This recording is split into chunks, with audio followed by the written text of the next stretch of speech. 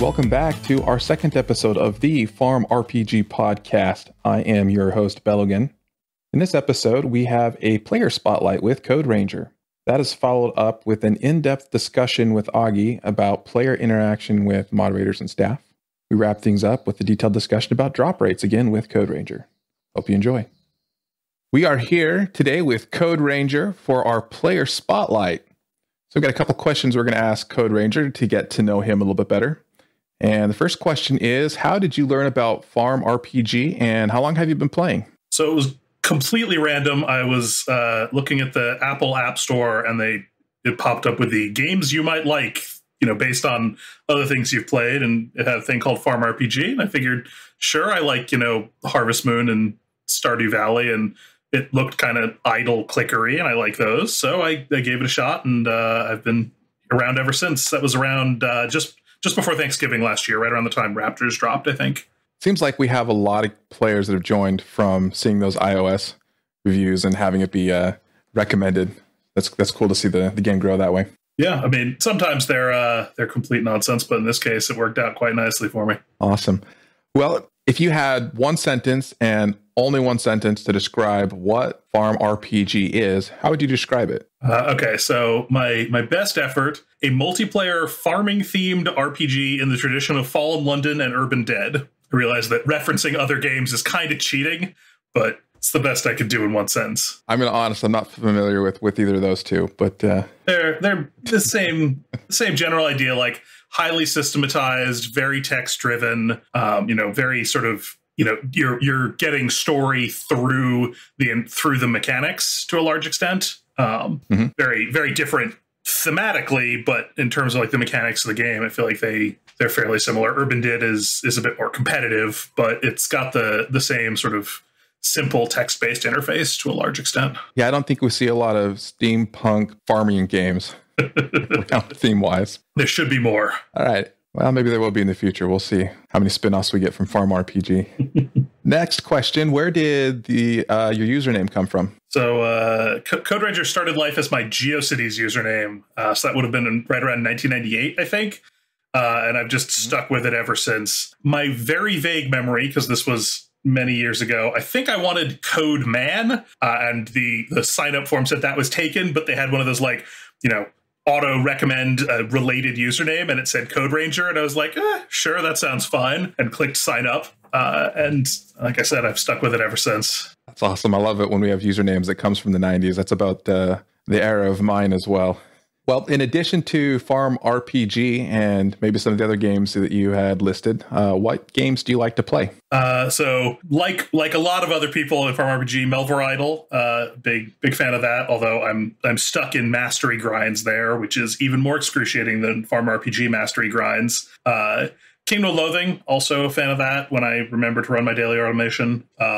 And I play a fair amount of online board games as just a way to be social with friends. And especially lately, I've been playing a lot of which I really enjoy. It's a board game that was created about 4,000 years ago. And there's some really good online versions of it. Extremely simple, but really in-depth strategy-wise, and a lot of fun. Outside of electronic games, is there anything you like to play? I have lots of physical board games, although COVID times make those a little bit more difficult to get out. It's a challenge to get a group of people together. Yeah, not anything right now, definitely. It was already difficult at the best of times with a lot of people. More and more of my friends have kids, and it's hard to get a big group together these days, even without the plague spreading across the land. That is adult life. Is responsibilities get in the way of your fun? Yeah, sometimes. So it goes. But I'm glad that we have good online versions of a lot of things. I've also been doing online Wingspan lately with some friends. Very cool. All right. So the next two questions, I've had some people complain to the same thing, but there's a nuance between them. The first one is, tell us an interesting fact about yourself. The most interesting I can come up with that isn't completely incomprehensible is that I used to actually work on video games a long, long time ago. I wrote the Champions Online and Star Trek Online launcher and patcher, and I worked on infrastructure tools for Neverwinter and a bunch of other games that Atari published back when I was working there. That's pretty cool. It's a weird place, but I do like the games industry.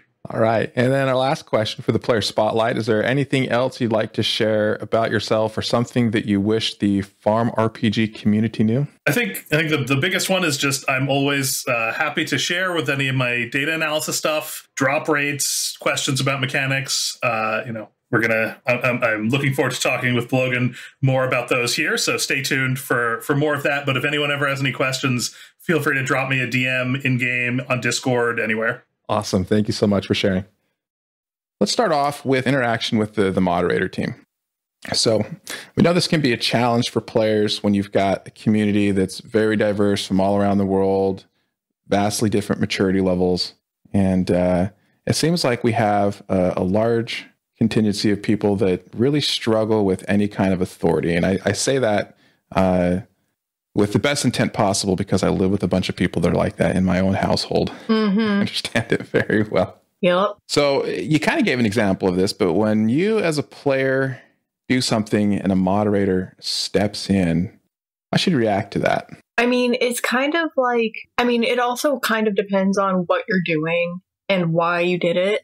Intent has a lot of, intent gives a lot of our reasoning for stepping in. If somebody just posts in all caps and we say, hey, watch the caps, and we delete the message, oh, okay, sorry. If just, don't be a jerk to us. It's like, if you're still a student and you're cutting up in class, that's a Southern term that I learned when I moved here, by the way. It just means, being an overall, dingus or whatever. And you get redirected, just say okay and move along. Like it's not that deep until you make it be that deep. Like if we hand out a chat ban, we send a message, and if a player is generally well receptive and cooperative, we remove the chat ban early. I've had an hour chat ban last 3 minutes before because, they're like, oh, I'm sorry. And it's kind of explaining where they're coming from. And also, we're not perfect. So we may misread a situation where I get a message saying, hey, spoiler chat is going absolutely insane. I come in, I don't have time to see the full context because I'm trying to not have the chat be insane.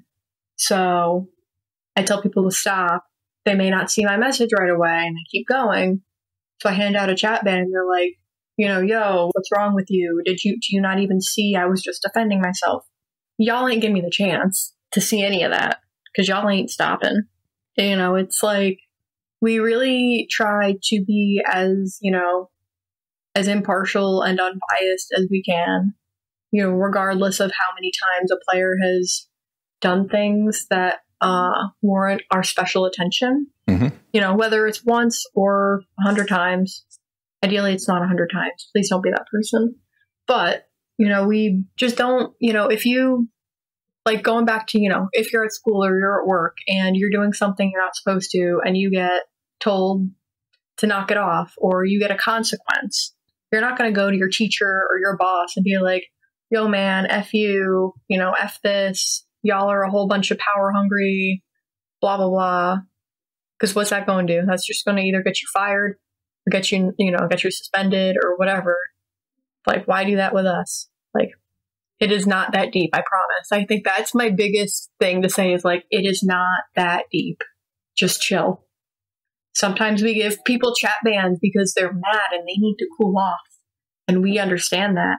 But they don't understand that. Yeah, I think you hit on a get some interesting messages. On a really good point. When we get called into a channel, it's like you walk in a room and everybody's throwing fists. So what do? Well, you shut down the people that look like they're the most problematic. You don't have a chance to figure out what they're bickering out until later, right? To go over, check out the logs and backtrack. So if that happens, as you said, it's not because it may be because you're the person who's at fault, but it may not be. Maybe you're caught in the middle of it. We'll figure it out. It's all right. Be patient. Yeah, be patient and give us time. And if you feel like you need to explain something, feel free to explain it, but, do it kindly. Or, if you're upset, you can be upset, but you can still be respectful.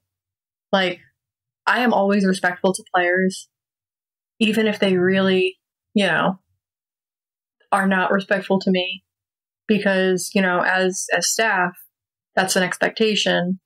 And ideally, as players, it's also an expectation, but it's not always for some reason.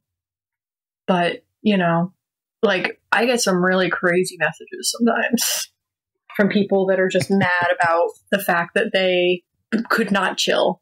Yep, that can happen. So what kind of tips could you give our players if they see something or see a situation where players are clearly not following the code of conduct, whether that's talking in chat or something else nefarious? Maybe they're breaking some other rules and playing the game in a way that's not supposed to, or using an exploit. What would your advice to those players be? Just let one of us know privately. Don't try to call it out in chat, because a lot of times that creates more trouble, and we don't want the trouble. We don't want an innocent bystander to get caught in the crossfire if it is a serious situation. If it doesn't concern you, you don't need to insert yourself into it. But, you can definitely reach out to us. Ideally, someone who's online. Even if it's someone who's not online, you can always message a ranger, and, we can step in and deal with it. If we are already involved in chat and something crazy is going on, whether you were involved in it or not, usually it's a good idea to back off the topic so that we can, diffuse the situation and handle it privately. We handle most things privately because it's a privacy thing. And it's like, it's just like ugly to try to moderate in public, like in the chats. Like, we're not going to explain everything that we do to everybody because it's not everybody's business, to put it bluntly. It's not your business why, Susie got a chat ban, because you don't know the full story. Susie might tell you one thing, but if she got a chat ban, that's probably not the whole story, because, we don't hand them out like candy. Speak for yourself. When stuff is going down, I don't throw out the ban hammer much, but when I do, it's because chat's on fire, and I just come in swinging. I'm like, if y'all don't stop, I'm going to give you a full day to think about it. So stop. And there have been times where they would not stop, and I've had to do that, and it's not fun. That's not fun for anybody. You don't want a chat ban. We don't want to give out chat bans. We don't want to have to give out chat bans, I should say. Yep. But, we do what we have to do. And, if you can't chill, it's going to happen. All right. So what I'm hearing is the best advice is to keep it private, message one of the staff members, let them know what's going on. I'll probably add to that, if you can get screenshots of specifically what's going on, that helps. It saves us from sorting through a lot of logs. Yeah. And to figure out what the issue is. Yeah. Well, I know a lot of times, if I'm sitting in trade chat, as I do, I'll get a message from a player saying, "Hey, global chat's, got an issue," or spoilers chat has got an issue right now. So, I pop over because they know I'm already online. I'm already going to see. But yeah, having context would be helpful. Just, so that we can know what fire we're going to walk into. Because sometimes it's not too bad. It's just people kind of arguing about the way that something was done. But sometimes there's personal attacks going on, and I am not about that at all. Don't be mean. Don't be rude. It's ugly. But yeah. All right. Great advice. Let us know, and if you want to do something helpful when people are not following the rules in terms of the chat, change the topic. Start talking about food. Food always works. Awesome. Food saves the day. It does. There you go. It really does. All right, let's move on to another mechanics deep dive. And this time, let's talk about the drop mechanic. So drop rates, I'm going to admit, are something I have not dug into much personally at all. We had a staff member early in the game that did a lot of data collecting and putting together infographics for drop rates by the name of Poseidon. He lived in the Philippines, and then over the summer, tragically, he died in a car accident. And since that time, no one on the staff has really wanted to touch drop rates with a 10-foot pole. We're like, no, we're going to try to avoid that. But I think you've done a fair amount of work with drop rates. So Let's have you give us an overview. What is drop rates and how do they work? Yeah, so I will preface all of this by saying all of this is sort of empiric research. So I have no privileged knowledge here. Some of this may be entirely incorrect. This is all just from the best of my abilities to divine as a player. I wrote a system to basically record every drop I get out of the game so that I can do a large amount of data analysis. And the way the system seems to work breaks down pretty simply. So for standard exploring, every zone, every location has a base drop rate. Those are different between the zones. A lot of them are 1 in 3, but there's some fancier ones. I think like Whispering Creek appears to be about 4 out of 15 explorers will give you a drop. The other ones will give you no drops. For actually picking, once you get a drop, picking what item will actually drop. So that's the same between exploring, cider, lemonade, and for fishing, it's the same between regular fishing and nets, aside from the goldfish, which don't work with nets. But the rates appear to be entirely the same as far as I can tell. I can't quite tell how the drop system works internally, but I have gathered all of the sort of percentages. So once you've rolled, if you get that 4 out of 15 at Whispering Creek, then it will pick one of the items based on a big weighted table, I'm guessing. And then that's the item you get. When you use Lemonade, it gives you either 10 or 20. It just rolls them, so it's not there's no base drop rate calculation there because you're getting 10 or 20 items no matter what. But it's the same picking. It's the same weighted table for picking the items, as far as I can tell. Yeah, that it is, and we've had that confirmed from Firestream in the past that the weighted items is the same regardless of the method that you pick them up. All the better. So in game, we have just a rarity list of, I think, common, rare, uncommon, your basic ones, but doesn't tell us a whole lot more than that. Are all commons roughly the same and all uncommons roughly the same in their drop rate? As best I can tell, those are related to the weights in the sort of weighted table that produces the final drops. They appear to be only loosely related because there's things that are both common that have fairly different drop rates. And there may be some items that just have a sort of manual override there. I can't really tell. If Firestream wants to just say this is a rare item, but they're similar to an uncommon, it gets to be a little hard to tell exactly how those work. But they do appear to be roughly correlated with the overall drop rates. So in a particular zone, say I'm looking for something specific. So say with the Valentine's event, all of a sudden everyone was looking for fish bones that you can fish out of 4 different areas, and then feathers that you can get out of 2 different areas. How do you pick which one's going to give you, or how do you, other than doing some investigation, figuring out, what would you do to kind of determine which one is probably going to give you the better chance of picking up those items? So my best guess on how the system works internally, and my apologies to Firestream if I am way off base, is that it's sort of a weighted choice. So you can imagine like a common. So you've got just a big bar, and a common takes up more percentage of the bar, and a rare takes up less percentage of the bar, and you're just throwing a dart somewhere along the number line, and wherever it hits, that's the item you get. And so if there's more commons in the area, that'll sort of dilute. The commons will dilute each other. They'll dilute all the other items.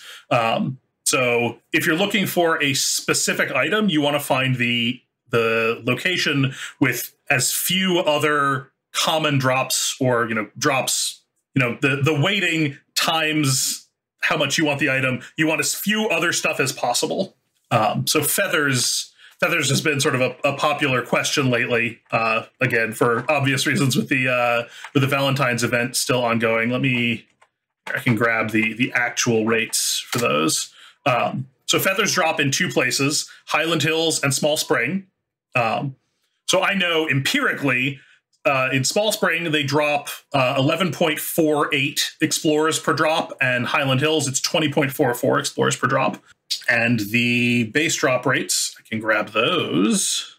So the base drop rate for Small Spring is 1 out of 3, and Highland Hills is 1 out of 4. So drops are just less common at Highland Hills overall. So that automatically makes Highland Hills probably worse. Mm-hmm. But even within that, if we go look in game, Small Spring has how many? So some of these don't even have, like, wood does not have a listed rarity. I assume wood is extremely common. Aquamarine, feathers. Feathers actually also don't have a listed rarity, so maybe I chose a bad example. But I think, like, making an educated guess, probably 6 of the drops at Small Spring are commons versus, let's go look at Highland Hills. I think it looks like about 7 of them at Highland Hills are commons. No, probably about 6. So it's probably about the same. So for feathers, it probably comes down to the base drop rate at Highland Hills is worse. And probably there's a few slightly more common drops at Highland Hills. So Small Spring ends up being a better choice. It's about twice as good for feathers. I think whenever you have the choice to go to Small Springs versus any other area for common drops, the fact that it drops apples makes it a little bit tempting as well. That does help. I tend to ignore that in a lot of my data because it would make things super complicated. Yeah, I agree. I think it's something like you get it's about one apple per 90 explores in Small Spring. So you get out of every 90 explores, you will get whatever. If depending on your perks, you'll get about 15 explores back. If you've got Wanderer perks, you'll get a little more. So if you have full Wanderer, for every 90 explores, you'll get 22 back. So how do we compare since we're talking about apples also drop in Whispering Creek? Which one has a higher apple drop rate? Whispering Creek, apples 76 explores per drop versus Small Springs 90. All right, there we go. So if you want apples, Whispering Creek's better spot to go. Yep. And see, that's kind of a little bit non-intuitive. So the base drop rate at Whispering Creek is better. It's 4 out of 15, which is right about 1 out of. No, I guess. Wait, am I doing that wrong? No, it's worse. The base drop rate at Whispering Creek is worse. That's about 1 out of 4 versus Small Spring, which is 1 out of 3. So it means that there are not a lot of other common drops at Whispering Creek, which makes sense because there's just probably the oranges, I think, are the only other common drop there, and Slimestone maybe. Yeah, oranges are listed as uncommon. So fewer. As are lemons. Yep, so not even oranges. So probably just Slimestone and Blue Gel, I think, is a common. Yeah. Assuming that apples are relatively common because we can't tell from the item details. So yeah, so there's only 3 common drops at Whispering Creek as opposed to the 6 at Small Spring. Therefore, Whispering Creek gets to be a little better on average. Yep, even though the base drop rate is a little bit lower in Whispering Creek. Yeah, so that's why it's not quite as much better. As like, it's not twice as good, even though there's half as many common drops. And like I said, I think the common, uncommon, rare, etc. are pretty broad categories because you can see 2 common drops that have pretty different drop rates. So I'm not totally clear on exactly how big those bounds are. Awesome. Well, thank you for your input. That's cool to know. A lot of this I just kind of have a feel for after having played the game a lot, but you don't actually know the numbers. And if it makes you feel any better, even Firestream, when he talks about it, is like he sets a drop rate, but the way that gets aggregated in with every other item there, he was at one point thinking of writing a system on the back end to track drops to give actual drop rate numbers because he couldn't figure out what they actually were otherwise. That's why I wrote my data collection system. Otherwise, it seems like it would be completely impossible. All right. Well, thank you for doing this deep dive on drop mechanics for us. That was some really good information. And certainly some things I wasn't aware of. I wasn't really aware of the different base drop rates for the areas. That's a recent research development. So late breaking news for your listeners.